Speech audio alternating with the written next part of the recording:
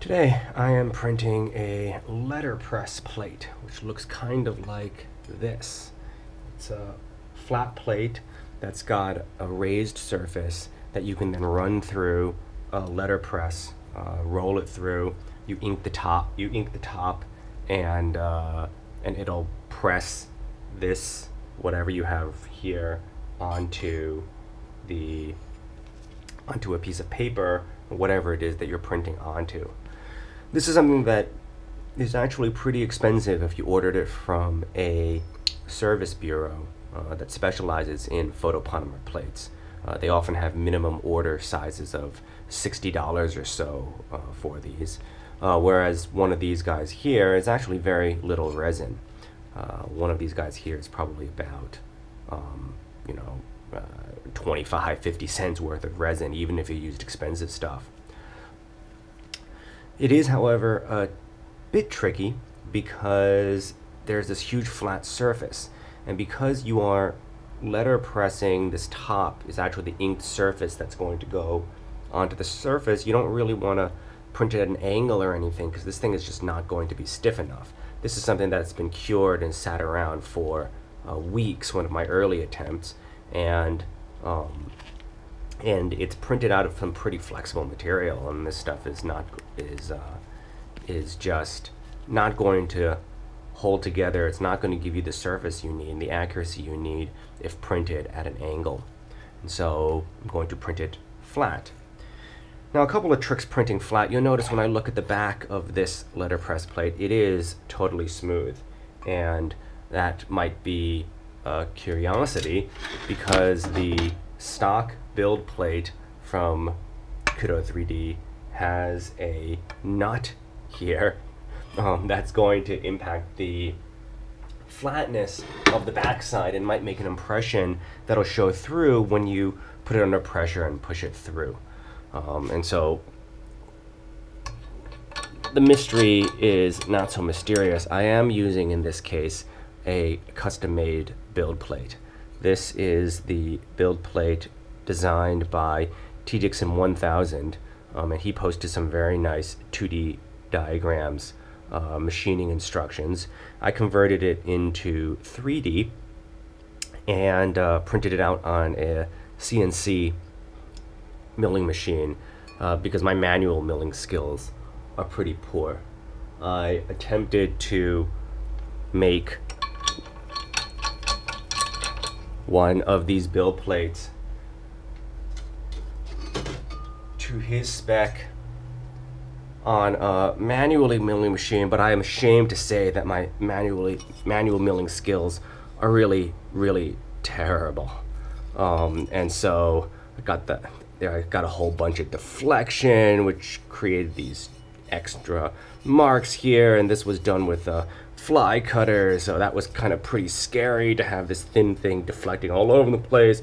My measurements were all off when I was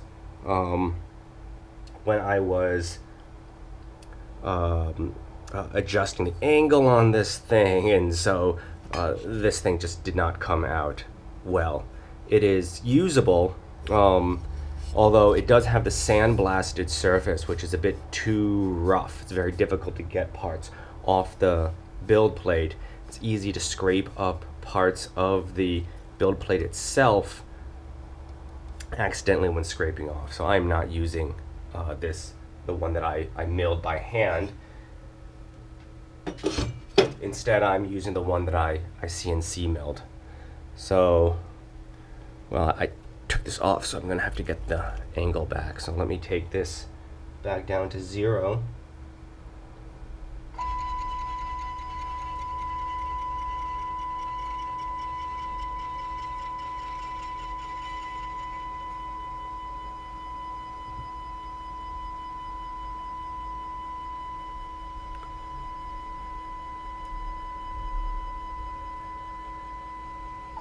There we go. Push down the side a bit. And then tighten this guy back up. And then I'll need to fill the resin tank. What I'm using today is FunToDo Standard Blend. The Standard Blend has characteristics that are good for letterpress, particularly that it is soft. Real letterpress plates are sure D around 70 or so, which you would think is about the hardness of the industrial blend. But I printed some letterpress plates previously, and I'll show you at the end the difference and kind of why I'm doing it and doing another run. But I printed a bunch of letterpress plates previously on different materials, and the softer material is better. The ultra soft, the standard blend is a sure D of 35. It is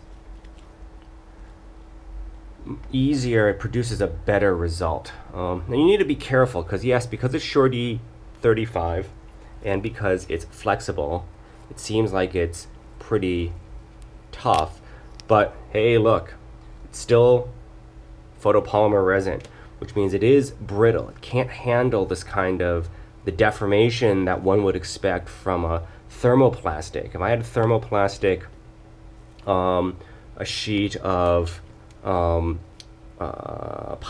or something that was thin enough to do this on, I wouldn't quite have this behavior where essentially I can just tear this apart. So you do have to be careful. This thing is not as tough as you might think from its flexibility, but we are fortunately not in our usage exposing the letterpress plate to that type of those types of forces. So this is the FunToDo Standard Blend. I've got my own pigmentation in there. So I put just enough red to make it really bright red, and I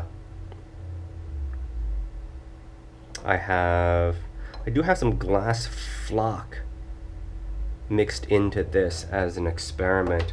I don't think the glass flock makes any difference to the performance of the resin for this purpose. I just don't happen to have any standard blend that doesn't have glass flock mixed in. Glass flock is somewhat abrasive on stuff, so I don't want to get it all around, but it prints fine. It doesn't scratch up my Teflon, it doesn't do anything crazy like that. It's easily printable. So I've got that in here now. Let me go to Z Home.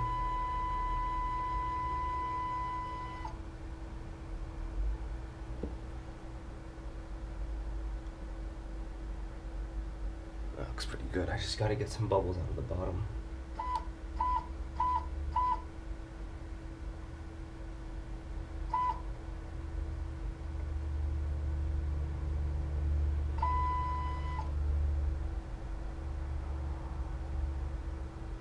And there we go. Bubbles have been chased away. So this is a relatively easy print. It's only 2 millimeters tall.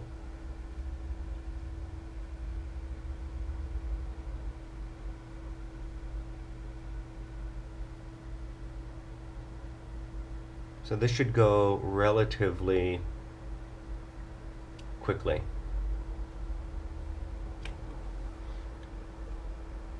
So let's time lapse this, then I'll show you what I got on the output side.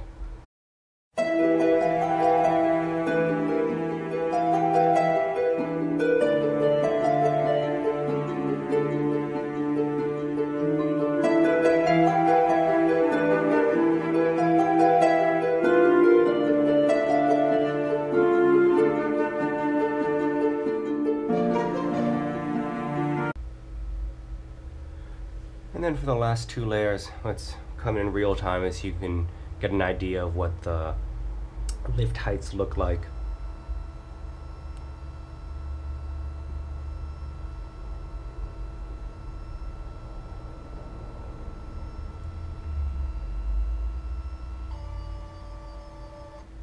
The base areas that were fully solid needed about 10 millimeters of lift, and then now I'm on only lettering, and that's about 5 millimeters of lift is sufficient. I am lifting slowly.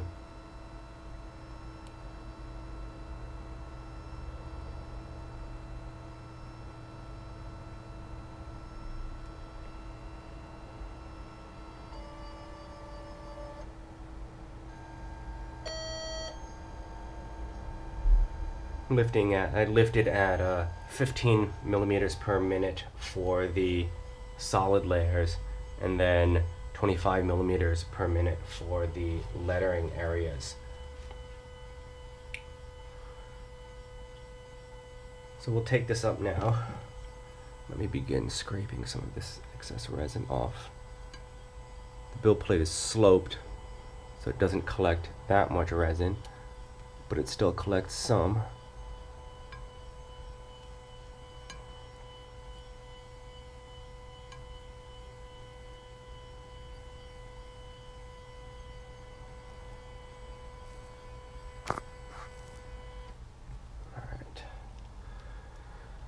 And then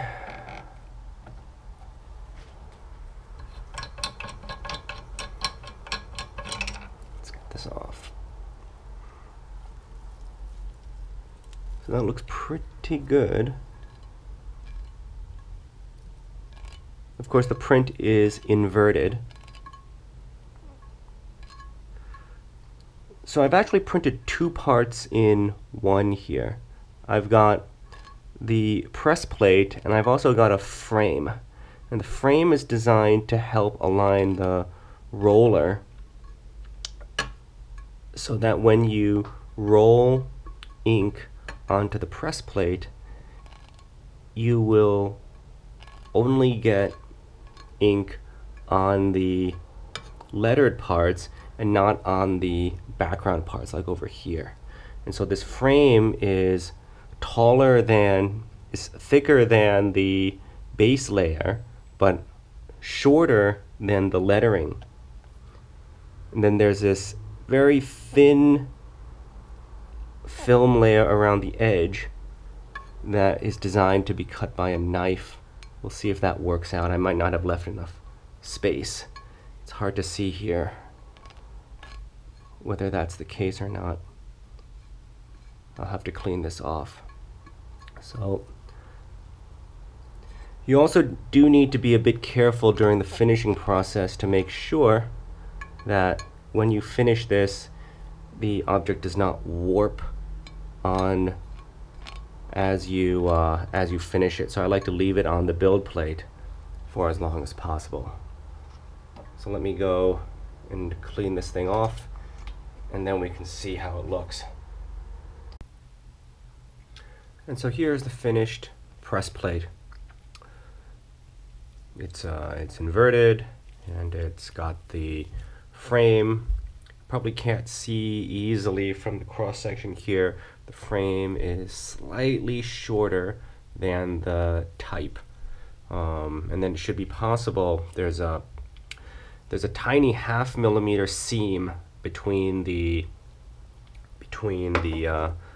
bottom of the plate and the frame here, and so along that tiny seam it should be relatively easy to run a knife, or in some of the thin parts simply bend it and have separate the frame from the underlying plate.